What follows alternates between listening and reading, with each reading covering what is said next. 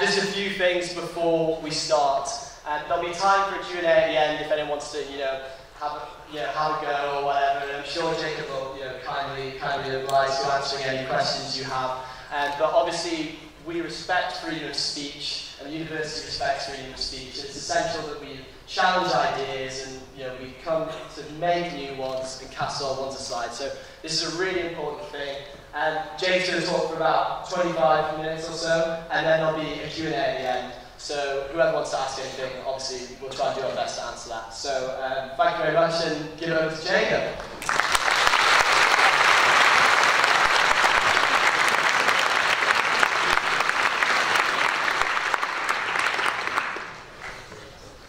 I'm not undressing, I'm just...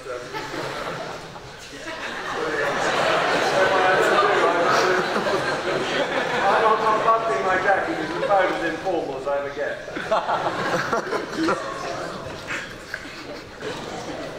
There we go. Can you hear me? Yes, there are some of you may not want to, but I'm afraid you all can. So, first of all, thank you very much for having me. It is a great pleasure to be back. I actually came during the Brexit referendum debate and had a really interesting discussion here then, and I hope to come back in the next few years because my niece is coming here in the next academic year, so I'm very proud of the fact that there will be a formal Rees-Mogg connection with Warwick University, and I hope you'll all be extraordinarily nice and kind to her when she arrives. So thank you very much for having me and for turning out.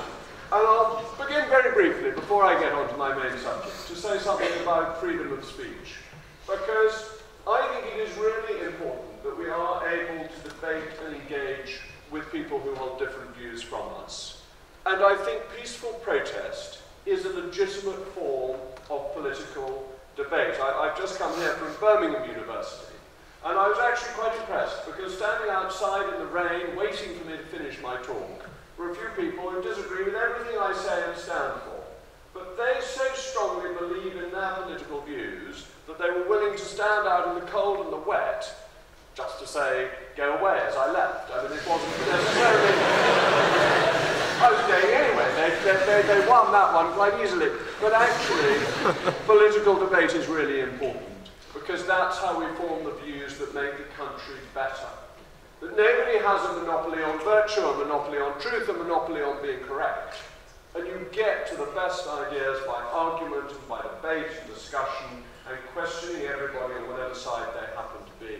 Questioning your own views to see if they will develop and evolve. So I think we should really welcome free speech. So when it comes to questions, I'm really willing to try to answer any question you want to send winging in my direction. But what I've been asked to talk about is the post-Brexit future. What is the vision for the United Kingdom once we've left the European Union? What should we be thinking about? How should we be doing it? How should we make the most of this opportunity? And let's be clear about it. This is your opportunity. Because you, ladies and gentlemen, are the future leaders of our country.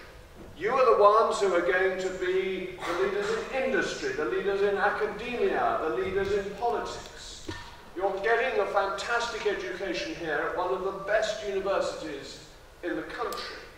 And it's going to be up to you to make the most of the state the nation is in over the next decade, 2, 3, 4 decades. And I hope that's a really exciting prospect for you. Whilst I'm pensioned off to a nursing home at Bognor Regis or wherever my children send me, and I've got lots of children, so they'll probably send me somewhere quite quickly, it will be you who is taking charge of this debate and determining our future. And I want to set out for you how I think you may want to do it. Because there were, in the referendum, two visions of Brexit. There was the UKIP vision and the Conservative vision. The UKIP vision was not one I subscribed to. It was basically a closed, inward-looking Britain. It was marching firmly back to the 1950s Britain. It was essentially protectionist and cautious, and was feeling that we had to preserve what we got rather than hope to do better in the future. The Conservative vision, particularly led by people like Boris Johnson, is one I very much subscribe to, is an outward-looking international Britain taking its rightful place on the world stage and not feeling that it had to be protected and rescued from the blasts of competition from the emerging nations in the shelter of the European Union. That vision of Brexit saw the European Union as a failed organisation that sought behind protectionist walls to keep its own privileges going or gently decaying, rather than being willing to engage with the new competitive forces arising in the world. Again, the UKIP vision was essentially an EU just for the United Kingdom, whereas the EU has this view of itself as being the centre of a civilization, but a civilization that needs protecting from the competition from the rest of the world. But I want to be more open than that. And what do I mean by that? What areas ought you to be looking at and thinking about in terms of openness? Well, first of all, let's look at immigration. Because immigration was one of the issues of the campaign, whether you like it or not. I think it was a subset of the take-back control issue. I think people wanted to take back control so that they could then have greater control of the immigration figures. But nonetheless, it was a part of the campaign. What would I be looking for as somebody who favours an open and outward-looking Brexit? Well, I would favour a system that does not discriminate between European countries and non-European countries. A system that is fair to everybody, but one that wants to encourage talent and skills to come here, and not unskilled labour. And let me explain why. I think our future as a nation is being globally competitive. And to be globally competitive, we need to encourage the best and the brightest to come to this country. We need the best scientists, we need the best software engineers, we need the best financiers to work in the City of London. And they will come from all over the world. They may come from India, they may come from the United States of America, they may come from continental Europe. And they should be welcomed here because of the enormous contribution they will make to our being able to compete in the world at large and to ensuring that we are the best at what we seek to do. This is obviously true at university level, but you need to have the cleverest people in the globe, not just in the United Kingdom. And one of the reasons we have so many top quality universities is because of our openness. And that never needed to be on the narrow European sphere. It didn't need to discriminate against a professor from India and favour one from Romania. That was a completely pointless objective. We want to be genuinely open to people of talent. But why do I add the rider that I want to reduce the players of unskilled labour? Well, the reason for that is that those of us who are in the position you are in, the people who are going to be in leadership positions in the decades to come, must think of those who are not in that fortunate position. Must think of the poorest in society, those very often failed by the education system, who have not got the opportunities that you have got. And people in that situation have seen no real increase in their wages for the last 10 years. The unskilled British labourer has not had the opportunity because they've been outcompeted by sometimes very skilled people from outside this country. Now, I have great admiration for the individuals who come here as individuals. They have travelled halfway across the continent, they've come to a country where they don't speak the language, they have worked very hard to better themselves and their families. That's wonderful. We should admire them and thank them for that. It's a great thing that they have done. It's a conservative thing, actually, that they have done. It's about their own aspirations and their own standard of living. But we should also think about the people who have been left behind as they have come. There are 8 million people economically inactive, 2 million of whom say they would like to be economically active. Very often, as I say, they're the ones who didn't go to university, who probably didn't get a great education at their secondary school. And they have found it very hard to improve their standard of living. And their wages have been kept down because of the immigration flows that we have had. It doesn't make any difference at the highly skilled level. This doesn't hold down wages at the highly skilled level because they're set effectively internationally. And the value added that those people bring means that they can afford to be paid very well by the companies that they work for. But at the unskilled level, that's not true. And the evidence is that large-scale immigration holds down unskilled wages. So how are we going to help the poorest in our society if we don't limit that level of immigration? So I think there should be a twofold immigration policy, based on a principle of fairness to everybody, whatever country they're coming from, but then differentiating as to whether they are part of a highly competitive global system where we should provide the visas that are needed, or whether they will compete with the poorest in our society, in which case we need to protect people in this country whose standard of living has stagnated now for quite a long period. So that is one of the first points that I would make in terms of what the UK should look like, a policy prescription as we leave the European Union. But there are other things, other areas that we should look at. What should we be doing economically? What changes should we make economically once we've left the European Union? Where are we held back? Where will we carry on doing things that are happening anyway? Well, where we are held back, in my view, is in tariffs. That the tariffs we impose as the common external tariff subsidise inefficient European industries to the disadvantages of industries in other countries and to the harm of our own consumers. And if you look at this, you see that the biggest area of tariffs is on food, where it averages 26%, plus non-tariff barriers. On clothing and footwear, it's about 11.5% plus VAT.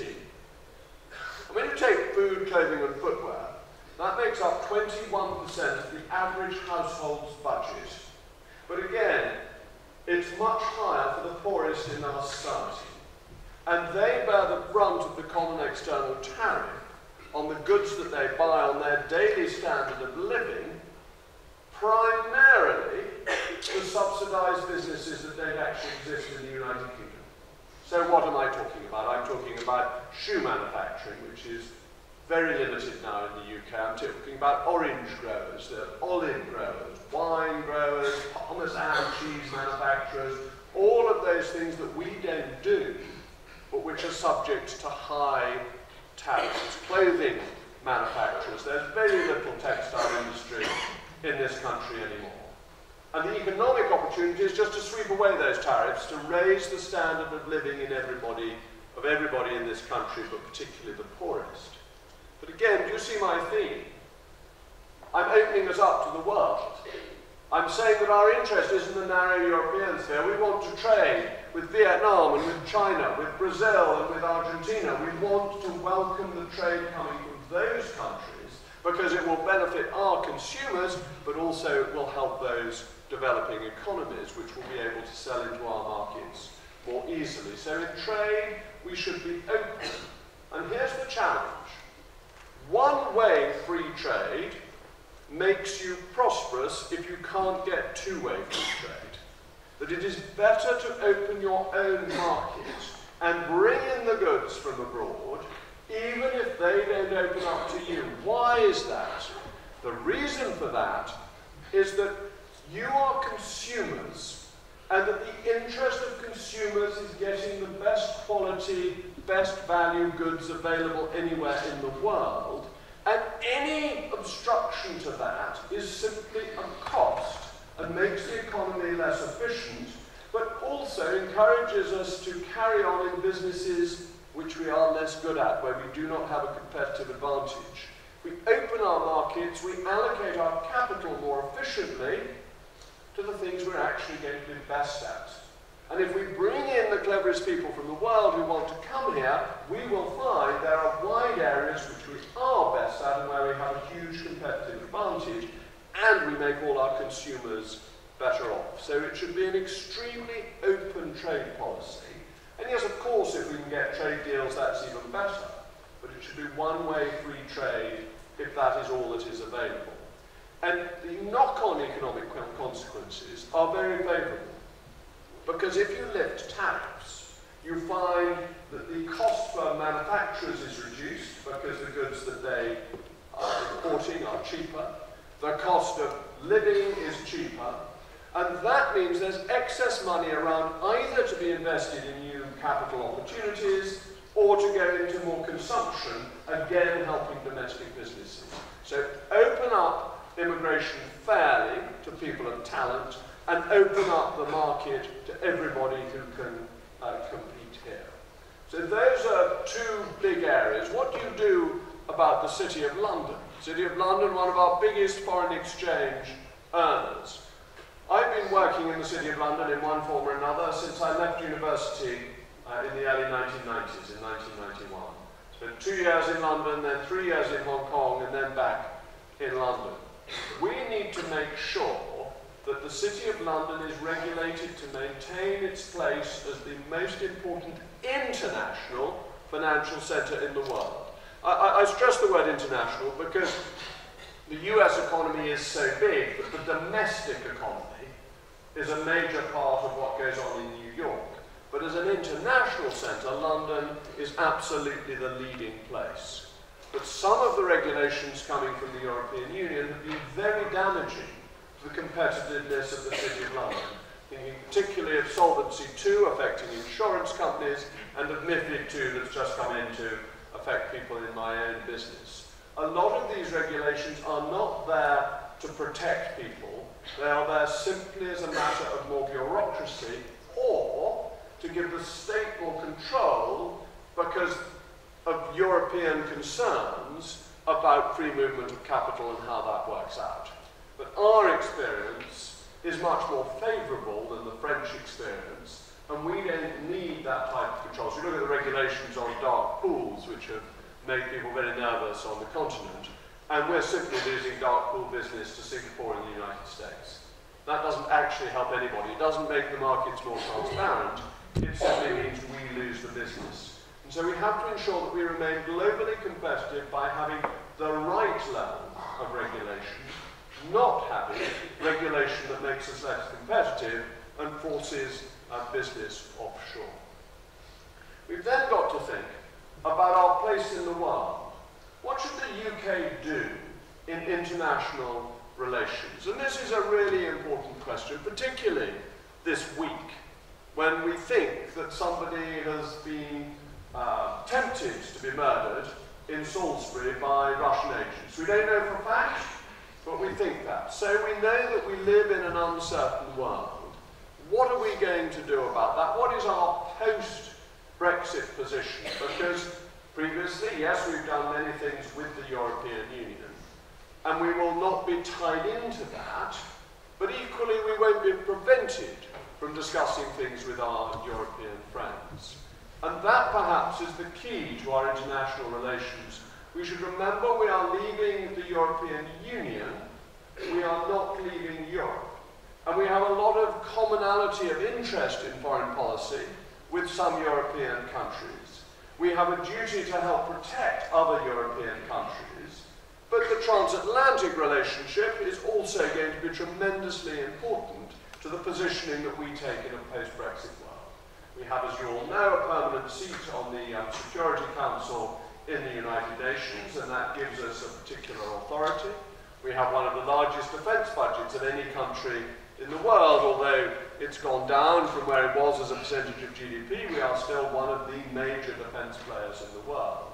And we will want to cooperate with our friends in Europe, with the Americans, with our other allies, to ensure that there is a response to actions like those taken by the Russians. But we also need to recognise that Western foreign policy hasn't worked very well in the last few years. So if you look at what's gone on in Syria, that has been a failure of Western diplomatic power, Western soft power, and indeed Western hard power. We didn't get the decisions right. And I don't think this is either for or against Brexit. I think it is simply that we have been making errors, and we need to be making better choices. And we will do that by understanding perhaps how much hostility there is to us and where the dangers come from. And the primary danger seems at the moment to be coming from Russia, and our dealings with Russia are going to be very delicate and difficult. but we are going to have to make firmer responses to a country that thinks it can kill people willy-nilly in cities in the United Kingdom. That is a real challenge to our security and something that we must be focused on regardless of Brexit, but Brexit doesn't mean we shouldn't work with our European allies, but it does mean that we won't be tied in to their common foreign policy, which will allow us much greater flexibility to act quickly. And if you take things like this trade war with the United States, as that develops, outside the European Union, it would be much easier for us to cut a deal with the United States rather than to be bound up in European retaliation, which is almost certain to be a mistake. So the vision, my broad vision for leaving the European Union, is to have an outward and open-looking, to set an immigration policy that is welcoming and encouraging to those who we need to come here, who will help our economic growth in that outward-looking way, to have a trade and city policy that welcomes the business that we do, but puts the interests of our consumers first, because that's where prosperity comes from, and to look at international policy decision-making in a way that cooperates, but doesn't tie us into some of the mistakes of the past. I'm going to open it up to questions now. I find that at these events there tend to be many more questions than I can answer, so the longer I make available for them, the better. Now, having said that, I shall probably find that not a single hand goes up, and I met with a wall of silence. But if there are any questions, do please start firing them away at me. Thank you.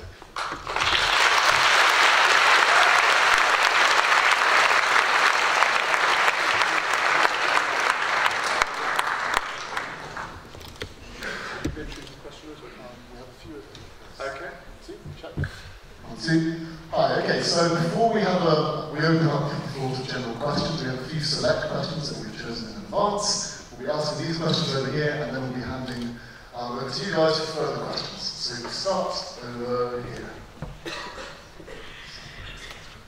Good evening. I'm from Northern Ireland, as is probably obvious from my accent, and live 30 minutes from the Irish border. I wonder what your solution would be to the problem of the Irish border. The issue with the Irish border is one of those that can be solved if there is a modicum of goodwill and good sense between the parties. Everyone has said they do not want a hard border. And it's important to establish your terms. What do you mean by a hard border? And I think most people, but tell me if you think I'm wrong, think that a hard border is checkpoints with officials and with one of those things that you push up to allow people through, with a barrier, with a physical barrier. There is no need for that to happen. Bear in mind there is already a border in Ireland between Northern Ireland and the Republic for VAT, for excise duties and for immigration purposes, but it is not enforced or policed at the border. And that can continue with customs controls and customs declarations, which can be done on the same basis as VAT. They can be collected later on a self-declaration basis. And you can use trusted trader schemes, which are well developed in other parts of the world. The government has set out using a de minimis scheme. 80% of trade is done by companies that employ fewer than 250 people. And so it's only really the 20% of the trade that is of any great consequences. The issues relating to animal welfare and animal health, well, the standards north and south are likely to remain very similar. And it's such a border that you can have a cow in a field that doesn't know which side of the border it's on. Cows not being very good at knowing which side of borders they're on, because there isn't a line down every field between the north and the south.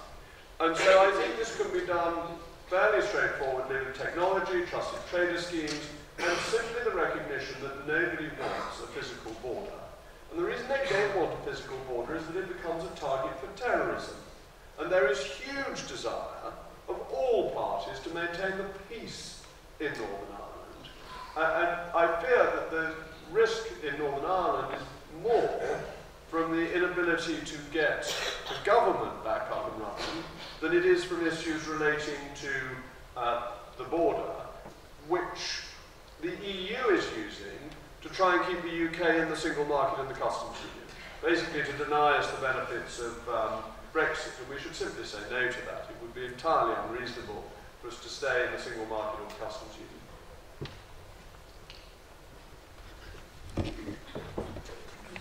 So I was wondering, as a Conservative, but more importantly as a Member of Parliament, I'm sure you wholeheartedly herald the legitimacy of representative democracy. Yet after seeing your insistence that the MPs must follow the referendum result, regardless of where they voted in the referendum, one would be forgiven for doubting your faith in the parliamentary system. Keeping this in mind, what is the proper role that referenda should play in modern democratic society?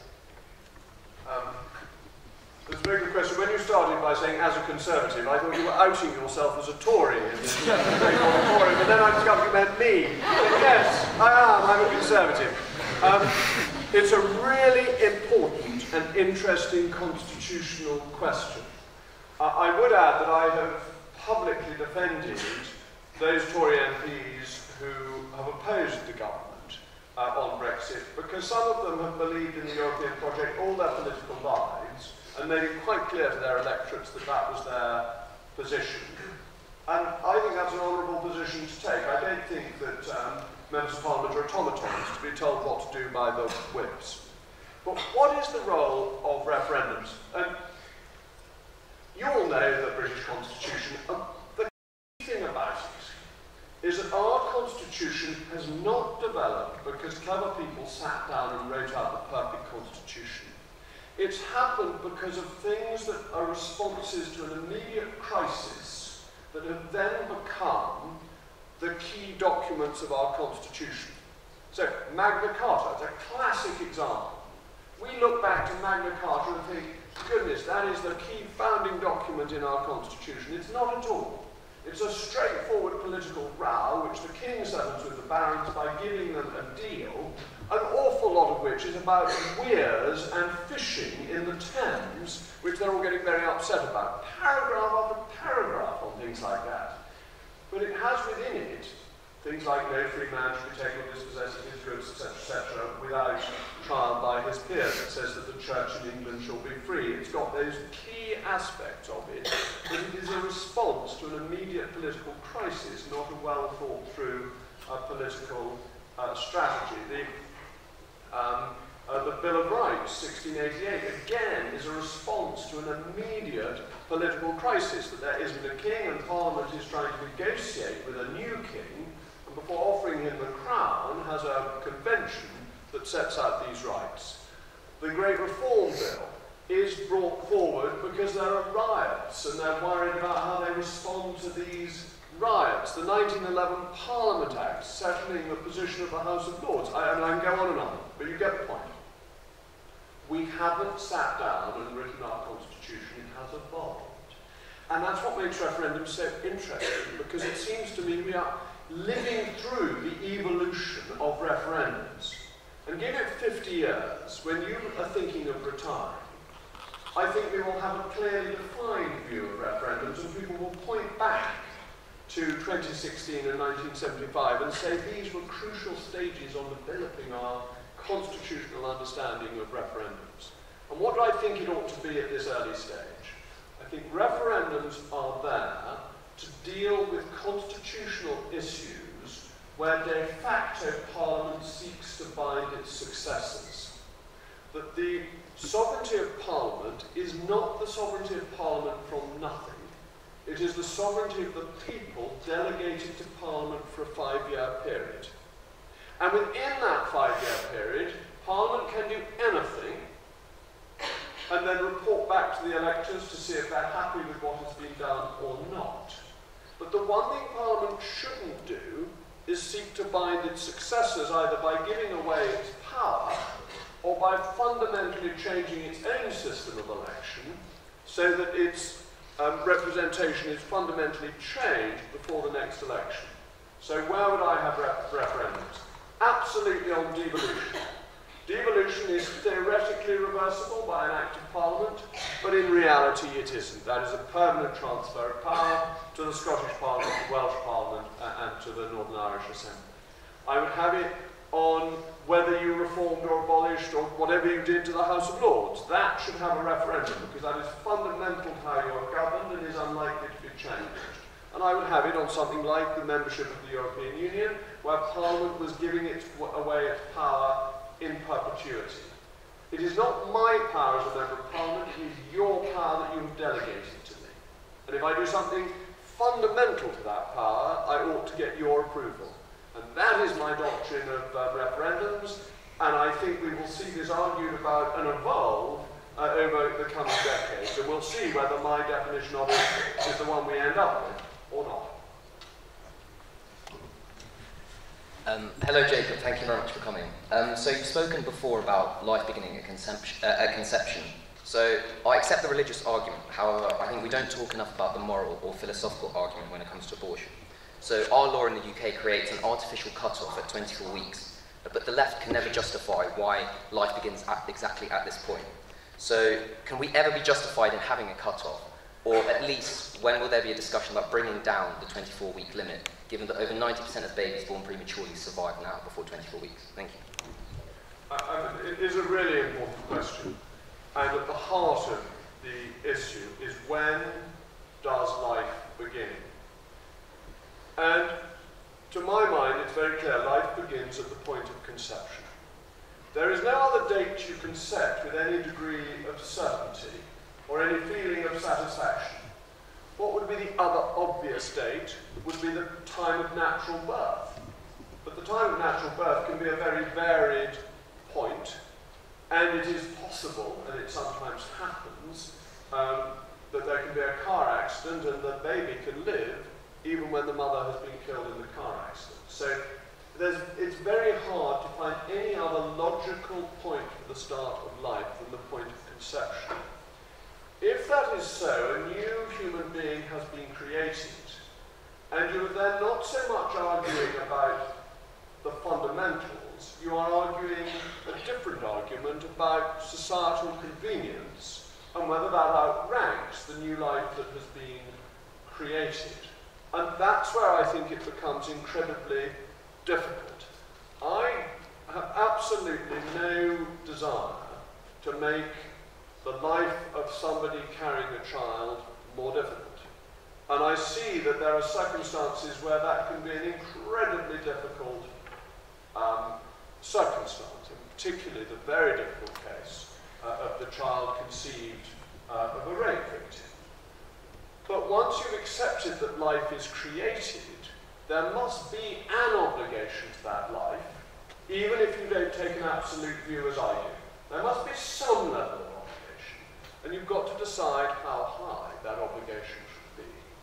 And one of the things that saddens me most about our current abortion laws is that a disabled baby with Down syndrome, for example, or with something as simple as a hair lip, can be aborted up to the moment of birth. And I think that's tragic, because I think that is society saying they value the disabled less than the able-bodied. And I'd be astonished if there is anybody in this room who would in fact take that view if I were to ask you that simple question. And therefore I think there will be a discussion about the deadlines and how they are formed, and your point that babies now at 24 weeks do routinely survive. And then you're taking a really difficult decision to say that this baby that's born, we will make every effort to keep this baby alive, and this baby born at 24 weeks will be effectively killed. And that's a very long way away from the argument that it's merely a cluster of cells. I think it's an argument society needs to think about, but there is no indication that Parliament has any intention of changing the law. Good evening, Jacob. Thank you very much for coming on tonight. My question is, how is class still relevant to today's United Kingdom? Well, personally, I don't think it is. I think it's a great distraction from the United Kingdom. I think my whole view of politics, this is a different speech, so I won't give you the whole speech, there is a fundamental equality of value between each individual, regardless of backgrounds or any other circumstance that relates to them, their income, their race, whatever it is. There is a fundamental equality of us all. I say, and it's true in my case, this is informed by my religious view, that we are all creatures of God and we are all equally valuable to God. And so you put that into secular political terms, there is that fundamental and crucial equality before the law. Be he ever so mighty, none is above the law. And that, I think, is a great principle in our country. So I think class is basically irrelevant, but it excites lots of newspaper columns because it gives them something to write about. But I don't think it determines success in our society. And I'm glad to say what I think determines success in our society is determination to succeed. And if that's one message for you today, all of you can do brilliantly if you really want to succeed. And your background will not hold you back in your employment, in your chosen ambition, if it's politics, whatever it is. If you really want to do it, just go for it. And don't allow the naysayers to say you can't do this because of X, Y, or Z. You just want to put that view in the bin, quite honestly. And I don't think class is of any great importance, and I think that's a thoroughly good thing. Good evening. In this talk and previously, you've made your position as a Eurosceptic clear. However, what would you say is the biggest drawback to leaving the European Union? Well, I've been asked that question before, and I find it incredibly difficult to answer. In cricketing terms, I've gone out to the crease, and the fourth ball to bowl me has knocked out my middle stump because I have hardly any answer to give. What is the disadvantage of leaving? I find the European Union a failing body, as I've said. I think that the free movement of people is unfair. I don't believe it's a free market. I think the worst thing about leaving is perhaps that we have not managed to get the tone of leaving right. And by that I mean it is really important to emphasise that we are leaving the European Union, not Europe. That because we're leaving the European Union does not mean we are hostile to the French or to the Germans or the Italians or the Maltese or the Spanish. I'm not going to list all 27. I'd probably leave out one or two and then you think I'd be anti that particular country. But I think that is the biggest problem of our leaving. It is the mood music surrounding it. And I don't know if there are any people here who are European nationals, but I should like to be as clear as I can be. It is not because we don't like your country, it isn't because of any hostility. We just think the European Union is fundamentally undemocratic and we want to govern ourselves. That is why we are leaving.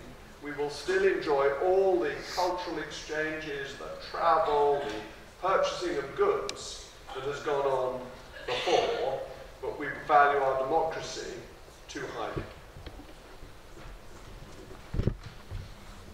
Good evening, and thank you very much for your insightful talk. I was very interested to hear you speak about the United Kingdom's place in the world, and particularly regarding your mentions to the failure of the West in Syria. My question is about your stance on UK foreign aid. So, for example, the UK this year spent over £200 million in Syria for humanitarian and development response to conflict. And earlier this year, you took a petition on behalf of the Daily Express and its readers to Downing Street to challenge the 0.7% target for UK foreign aid.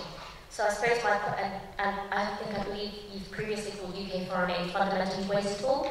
So my question is, as one of the wealthiest nations and as one who, as you mentioned in your talk, wants to establish and maintain a place in the world and on the global sphere, does the UK not have a responsibility to help other nations who are in dire need? Thank you. Yes, I completely agree with that. I would divide foreign aid into two categories. There is one type of foreign aid that I think is absolutely right and completely justified, and that is particularly the aid we've been giving to countries around Syria to alleviate the refugee problem, where we have been the second biggest donor after the United States. That scale of help and aid can only be done by governments, and it's quite right that we should do that.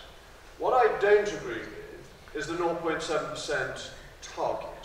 I don't approve of the target partly because I think it's economically illiterate, that you set a target on a figure that you don't know. So you set 0.7% at the beginning of the year, but the figure you're basing it on you don't know until the end of the year, by which time you're meant to have spent the money.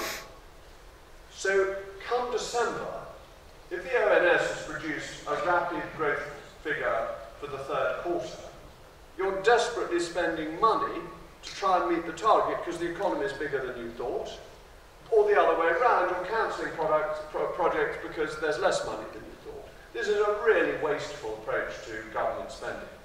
You should set a budget at the beginning of the year on the facts known then and stick to it, so you have the ability to think projects through properly. But then it has been wasteful. We have not used it to help British businesses when they're competing for contracts. Indeed, we're almost hostile to that notion. We haven't used it except bits through CDC, the Commonwealth Development Corporation, to invest.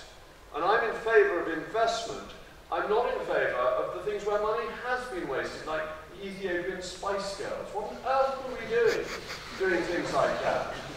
But a major programme with Bill Gates and with Rotary International to help wipe out polio in India was a thoroughly good thing to do. I'm actually not one of those people who thinks it's crazy to give money to India.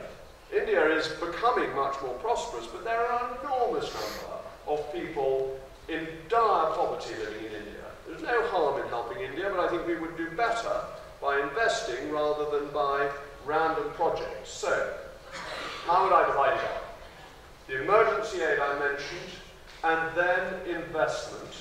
And that's my professional line, that I have invested in emerging markets since 1993. And actually our private sector direct investment is much larger than the public sector. Annualized, it's about $800 to $1 trillion a year, going from the private sector into emerging and frontier markets. And I think the government should look at using the CDC more and seeking a long-term return. Because I think you spend money better if you seek a return for it, rather than if you just give it away. So one bit should be investment, and the other bit should be emergencies, and then you set the budget each year that you think you can afford, and that you think is rational, and you don't set some random target that was devised on the back of a backpack in about 1975. 0.7% target is not serious economics. Good evening. You've quite famously come under fire in regards to your religious beliefs. Do you think that teachings of any religion should be allowed to have an impact on government policy, or do you think that should be kept completely separate? Well, we are all the creatures of our beliefs, but do I wish to impose a theocracy, an Iranian-style theocracy in Westminster? No, certainly not. But I think we've got a very good balance in this country. I think we are a tolerant country. So that whatever your religious beliefs are, that is acceptable in the United Kingdom. There is freedom of religion, and it's a genuine freedom of religion. But to be genuine, you have to be able to state your beliefs. You can't be denied the opportunity to state your beliefs, and you have to be able to be involved in public life if you have religious beliefs. Otherwise, you're only a pretend tolerant society. On the other hand, I do not think that I should bring up the Pope every time I go and vote in a division in the House of Commons. I think that would be an unreasonable way to approach being a member of Parliament. But what we have is a system where most votes, the overwhelming majority of votes, relate to party political issues set out in a manifesto or derived from them. And we have a handful of moral votes, of free vote issues, every Parliament. What are they at the moment? Well, since I've been in Parliament, the most important one was on euthanasia. And that actually was defeated not just on religious grounds, but as much as anything on practical grounds. But I don't think you should exclude people from public life because they've got religious beliefs. Okay, thank you very much. So now we're going to move on to questions from the floor. Jacob, if you'd like to select people as they raise their hand. We will then, Tom and I will move up and we will try and pass the microphone to you. Well, I'm going to be really difficult to choose the gentleman in the middle. If you get the microphone here, you'll do very well. And then, as you ask the question, Tom will pass the microphone. Please make sure you stand up so we can get the camera. Hi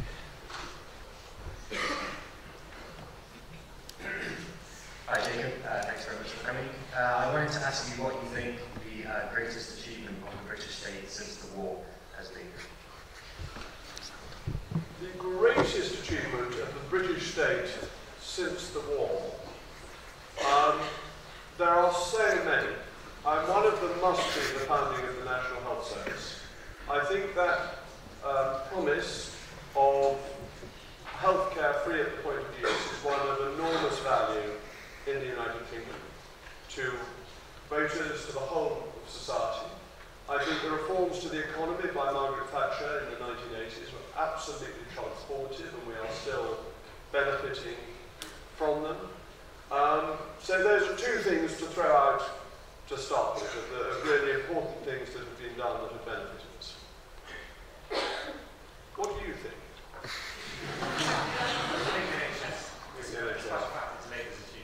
Well, no, but you're forgetting about Willing, who was the Conservative Minister of Health beforehand, and it fits in very much with his plan. Don't forget Willing if you're a Conservative. Now, can I do a poll? Who here does think that the NHS is the greatest achievement post-war of British society, rather particularly government? Can you have a hands up? It's pretty, I think that's more than half of the room think that. Thank you very much. I'm fascinated by the importance attached to it by most of you who probably don't need to use it a great deal, because people use it much more when they're older than when they're younger. So that's very interesting. Thank you. Yes, please.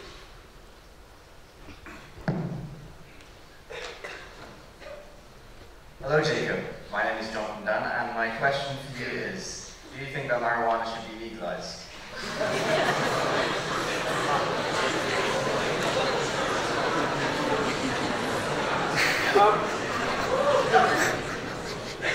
It's a harder question than you may think, because I do believe my starting point is freedom of the individual, and that people should be able to make mistakes as well as to do things that I might think a good idea.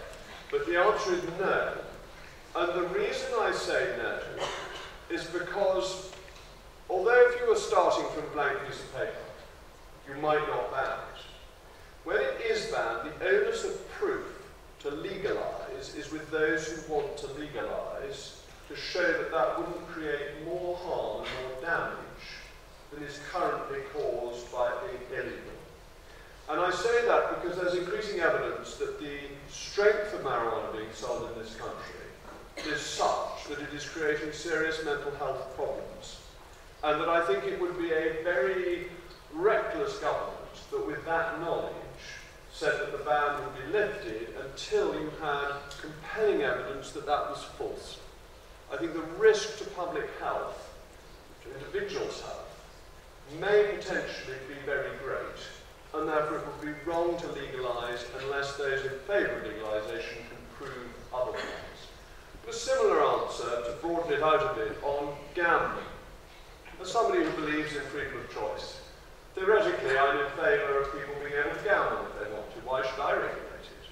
But, as a constituency MP, I've had people come to see me whose lives have been ruined by gambling. And currently the laws successfully protect a lot of people from themselves. So although I wouldn't possibly have introduced the laws that we've got, as they're there and they work, I wouldn't repeal them. I think, again, the onus of proof is on those who would want to relax them, but they won't harm the people who would use the relaxation, because the harm can be so serious. And I think, in general political terms, all politicians need to have clear-sighted principles as to what they believe in. What motivates you to be involved in politics, in my view, what makes you think it's important and worthwhile. But you have to overlay it with a dose of pragmatism. You don't want to be in the Enoch Powell position, and it was so Enoch Powell that his rigorous intellectual logic meant that his train of thought always crashed into the buffers. And however rigorous our intellectual train of thought, we should always try and stop short of the buffers, ideally in the station. So I will choose somebody else. Yes, please.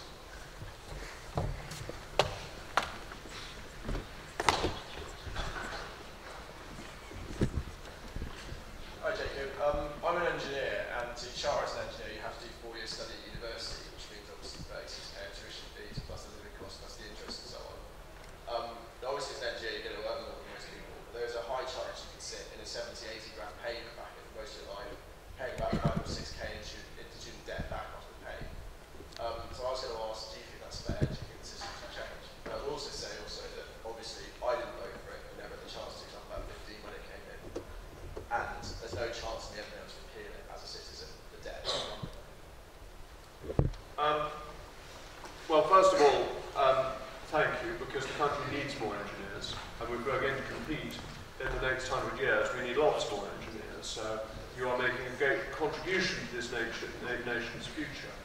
On student loans, this is where I make myself unpopular, because I do think they're fair. I see that there are difficulties if you're doing longer courses, but as you rightly said, you'll earn more as an engineer. There is demand, there's a shortage for engineers. Why do I think it's fair? Well, the starting point is that there is limited taxpayers' money. Government can't pay for everything. And so you have to decide who should pay. Should it be paid for by the people who will go on to earn more money? Or should it be paid for by the general taxpayer, many of whom will be on very low incomes? And I think it's fair that those who benefit pay. I also think it's better in terms of your university experience, because you are now consumers, and if you don't get the quality of education that you want, you have an ability to stand up and say, this is not good enough. When I was at university, I was lucky to be getting it. I had no standing to say, well, I never get any tutorials, and I was very lucky. I had very good tutorials, very good tutors. But the power was all with the institution, none with the consumer. Your generation, that is in the process of reversing, because you're paying for it. And that's important, because I think that helps drive up standards. But I also think that it is set at a level that means that people who don't go into the world to make a lot of money, whose ambition isn't to earn, don't have to pay back. So that it's 9% or will be 9% above £25,000 a year. So if you're earning £26,000 a year, you will only pay £90 back. It is a graduated, it is a modest contribution for lower earners, and it has encouraged the poorest in society to go to university in much larger numbers. There's a 70% increase in the numbers going from the poorest decile into university. Why? Because before there were fees, there was a cap on the numbers who could go. And that cap disproportionately affected the poorest in society because they were the ones most likely to have had the least benefit from education earlier in their lives. So it's opened up opportunity more widely. It takes the burden off the poorest in society to pay the taxes to pay for something that will benefit you. And therefore, yes, I think it's fair and proportionate. Though I accept that, as with any scheme, there are tweaks you could make that could improve it. Yes, please. Cheers. Hey, Jacob. With the recent Antifa attacks at King's College London against Simon McCard, and also the protests against yourself at the university speech, I was just wondering, why do you think left is going so far against during the speech? And is there anything you can do to kind of change the minds of people on the left to kind of really try and pull down people talking, especially conservative views? Well, I think one should be careful to differentiate, because I think there are plenty on the left who are open to rational discussion and debate. And I imagine there are some people here from the left who are in that category. I don't assume you are die-hard Tories signed up to Monomania or whatever it's called. The gentleman who asked me a question earlier, now that is the T-shirt fashion statement of the year. Next time I come, I hope you will be wearing them. But that's it. There are lots of people on the left who are interested in debate.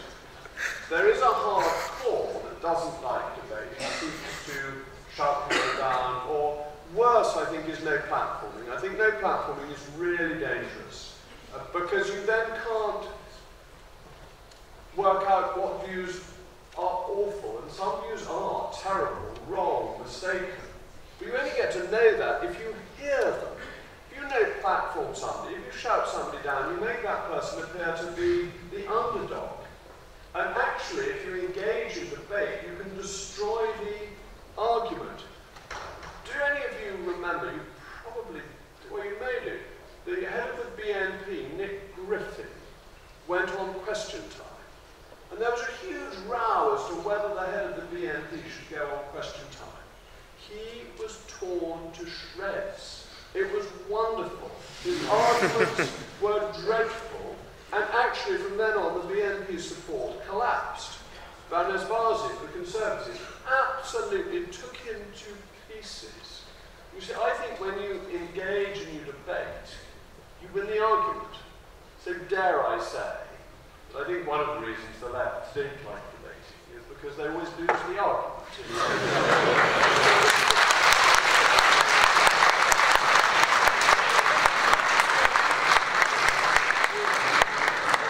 Who would like to go next? This has to be the last question, by the way, so no pressure. Question, so the person in yellow, please. Are you a bit deaf?